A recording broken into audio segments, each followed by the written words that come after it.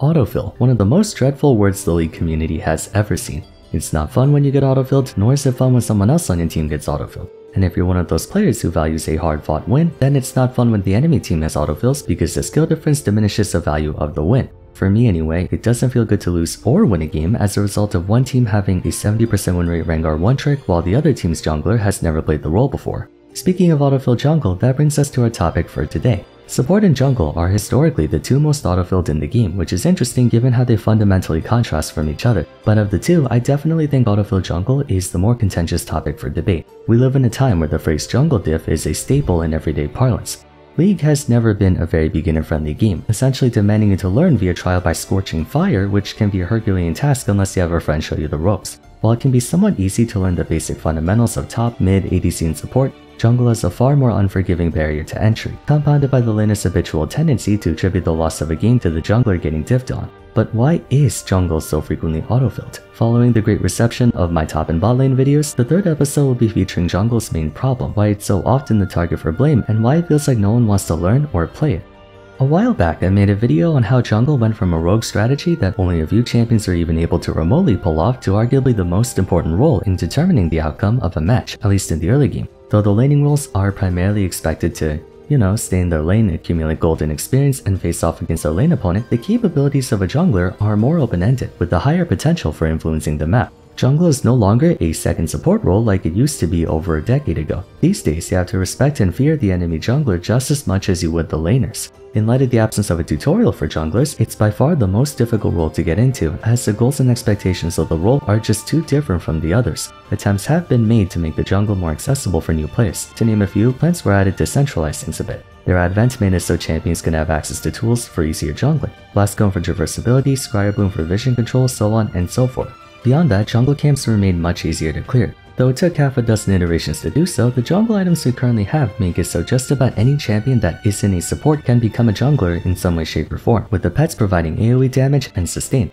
Beyond that, scores of champions have had their abilities buffed to deal bonus damage to monsters for the sake of a faster clear. As a result, the jungle now has an extensive and comprehensive list of viable candidates, from assassins to tanks to fighters to even marksmen and enchanters. In spite of the efforts to make the jungle less niche and esoteric, to this day it statistically remains the most frequently autofilled role in the game, implying players do not wish to play the role, or at least they have a preference against playing it, ironically leading to many games consisting of an autofilled jungler on one or both teams, which I think we can all agree is the one role that should never get autofilled due to how relevant it is in the early to mid-game. Opinions differ greatly when it comes to the very concept of autofill. A faction of players argue it's a necessary evil to avoid protracted queue times. I remember back in Season 6, when we had dynamic queue, you could potentially run into queue times lasting upwards of 10 minutes to sometimes half an hour. On the other side, players believe it's better to wait 10 minutes for a game if it means all 5 members of your team are in the role they're most experienced at, instead of a 3-minute queue for half your team to not even know what they're doing. Regardless of your stance on it, autofill jungle is just objectively not a fun experience for the jungler and the laners. You essentially have to roll the die on whether your autofill jungler knows a little bit more about the role than your opponent's autofill jungler, or they have at least a modicum of jungle fundamentals.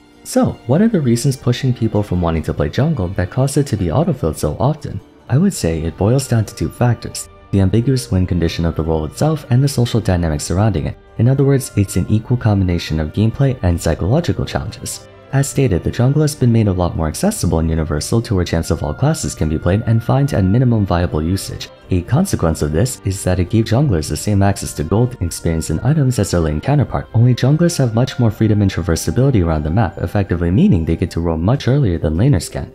By trying to make it less onerous for prospective players, they raise the agency of the role, thus raising the theoretical influence junglers have in the minds of players, which in turn makes the role harder to play, as the barrier to entry was lowered but the expectations from the players themselves were raised. Top, mid, bot, and support by comparison have far less expectations on a conceptual level. The basic understanding of each role is to once again stay in their respective lane, farm minions, experience, amass gold, and purchase items to then start exerting pressure later on. Scoring kills against the enemy laners can expedite this process, putting you in a favorable position as you enter the mid to late game. Hypothetically, if there was no jungler, the essential experience of the laners wouldn't really change. For the most part, it's a contest between you and your opponent. Who can manage the wave better, who can score better trades, who can play better neutral, and so on.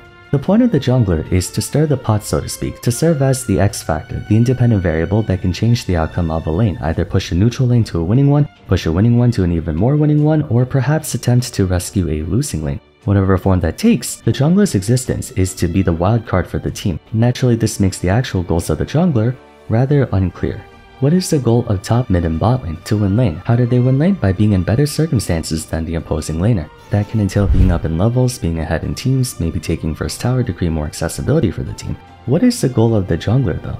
The surface level answer would be to do a better job jungling than the other guy, but how is that illustrated? That's the issue. In the jungle, there's no set framework for how to quote-unquote diff your opponent. The more open-ended nature of the role creates an environment where there are far more ways to skin a cat than the 3 laners, since they're not confined to one spot. We could take the win condition of laners, that being to be in a more advantageous position than their opponent, and apply it here as well. Now that junglers are carries and not supports, you could say the goal of a jungler is the same as a laner, to have more items, more levels, what have you. But it goes beyond that. Junglers can achieve this by power farming, clearing camps at record time to score level and item advantage against their respective jungler. They can also do this by ganking lanes, scoring kill gold and experience to generate their fortune as well. Doing so also enables the laner they're ganking for to push for advantage themselves. Even if the farming jungler has more gold and experience than the ganking one, through the latter's gank pressure, they could actually have produced more value for the team than the farming one.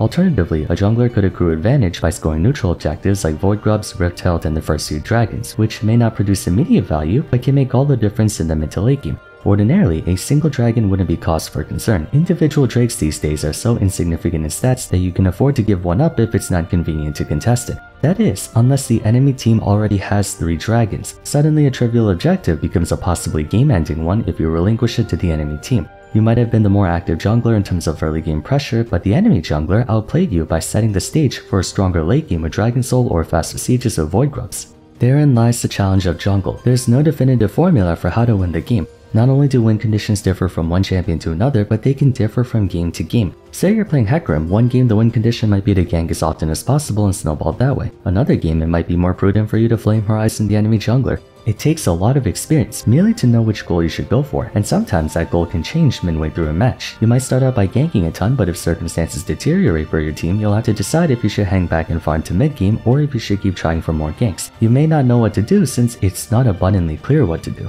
The jungle is weird in that everything works, but because of that, it's hard to ascertain what's the most effective way to exert pressure as a jungler. It is a perpetually ongoing process that jungle mains spend thousands, if not tens of thousands of games before they even begin to master, so you can imagine how intimidating it might be to pick up the role. I'd prefer to avoid saying this, but sometimes jungle diff is decided on sheer luck. While infrequent, there is a non-negligible amount of games that have the autofill first-time jungler completely overshadow the 5-year jungle main. Not because the autofill is secretly a jungle prodigy, rather they just happen to choose the correct course of action for that specific game, where AFK farming and taking objectives was the right play instead of ganking. Junglers don't really decide what the win condition is from game to game. It depends on the type of players they have on their teams. One game you might have a team that wants to play slow and steady, so you should focus on slow and steady yourself. Another game you might have a hyper aggro top and mid laner roaming for 3-man 4-man ganks non-stop, so you should do the same and be aggressive. You might be playing a champion heavily reliant on scoring ganks, but not be allowed to play to that win condition because your team is full of players that want to have a safe laning phase. Above all else, junglers have to be adaptable, and you can only develop that skill through years and years of jungle experience. In essence, jungle is the catch-22 role of lead. For you to play jungle, you need jungle experience, but for you to get jungle experience, you have to play jungle. Normally that would be fine, assuming you can handle working in a hostile environment for long stretches of time. Players are quick to point fingers at the jungler for the loss of a game on account of the jungler's many ways in which they can exert pressure. Whether it's true or not, laners have this mindset that they can only do so much during the first 10 to 20 minutes of a game, as they have to acquire items and experience before they can start roaming around the map and fighting. Not to mention, they still have to match the opposing laner. They can't just abandon that and start roaming around the map level 1, you'd be reported for griefing if you did that. Junglers, however, can and are supposed to start getting stuff done. Their quote-unquote laning phase is basically the first clear, and that's about it. From there on, you could do whatever the hell you want to acquire your advantage, so prevailing wisdom has the expectation that if and when a jungler loses, it's as a result of them wasting too much time or being at the wrong place at the wrong time. What's more is that the consequences of a jungler losing to their opponent have a significantly higher chance of causing collateral damage to the rest of their team. Up in top lane, you might get solo killed once or twice, but the enemy top laner is still preoccupied with you. If they leave lane to exert pressure, that gives you the opportunity to catch up and farm or even push back by taking tower plates, so they might feel obligated to stay in lane. Mid lane, you see this all the time. Enemy Anivia scores 2 kills on Katarina, but that doesn't mean she can just meander around through the jungle, since Katarina and her jungler can still blindside her, so she might spend the early game in lane the whole time, while Katarina roams and scores a triple kill bot lane. If the enemy bot laner scores a lead in the early game, your solo laners don't have to worry about the ramifications of that, at least until you lose bot tower and they rotate mid or top, not unless the enemy support plays someone like Bard or Pyke who roam non-stop anyway. On the other hand, if the enemy jungler scores a lead in the early game, all 3 lanes are now at risk, as you have to be even more cautious of being ganked. So if the enemy jungler ganks bot lane and scores a double kill, your jungler now has to navigate an increasingly more dangerous jungle out of fear of being invaded, while top and mid lane have to contend with the possibility that a 2-0 Lee Sin is coming for them next. This makes it extremely likely for this situation to escalate beyond your control. On paper, the jungler can do so much that one has to assume if they have the means of doing so, they will do it. Junglers can exert the newfound lead by ganking more lanes, but you still have to respect that they'll threaten neutral objectives or that they'll power farm to snowball even faster. All those aspects of the map are now compromised, as opposed to only lanes and the surrounding vicinity being threatened if the enemy laner gets a lead. These days, the number of games decided based on coordination between lanes and the jungler are becoming more prolific. More often than not, your team's jungler might get dipped on not because the enemy jungler was better, but because their solo laners rotated faster than yours. In a way, junglers have simultaneously the most agency in the game and the least. They get to make the moves that decide the course of a match going forward. Conversely, they might spend the entire game being unable to do anything for their team since the enemy jungler is always backed up by their support or laners having priority. It results in a lose-lose situation where your laners are begging you for help and assistance, but you're being pinned down by the enemy jungler, narrowing the options you can take to mount a comeback. The worst part is, no one can replace the jungler. If top lane falls behind, it can be compensated by the other laners doing well, but if the jungler falls behind, even if all 3 lanes are even or winning, that team is permanently at a disadvantage entering the mid to late game, since only the jungler can secure objectives. If the top laner feeds, you can send the mid laner to side lane while the top laner makes up for their mistake in teamfights. If the bot laner feeds, no one cares, cause bot laners didn't all the time. Even supports can do a lousy job establishing vision control and their team can make up for it by buying control wards and using trinkets themselves. But no one can replace or even supplement the jungler. If the enemy team steals Baron, from most people's perspective, it is always the jungler's fault if that happens. Why? Because only the jungler has smite. No one thinks to blame the mid laner for leaving Baron pit instead of finishing the objective before turning. No one thinks to blame the support for not zoning away the enemy jungler. Everyone's first instinct is to blame the jungler since no one else has smite. By extension, people's first instinct is to blame the jungler for most things. Top laner gets pushed under tower and dove. Apparently it's not the top laner's fault for taking bad trades and getting put into that position. It is the jungler's fault for not ganking the enemy laner who's overextended. Because the jungler is the wild card, players have a tendency to treat them as a crutch. Sure, there are many times where the jungler was in the wrong for clearly ignoring an opportunity to score an advantage for the team, but laners do sometimes have a bad habit of using the jungler as a cop-out to escape personal accountability. That's ultimately why so few players want to play jungle and why it's autofilled so often. Players have to take on so much responsibility without any guidance, and the burden of proof and execution always falls on them. It's the one role you cannot autopilot, making it the most mentally exhausting to play as well.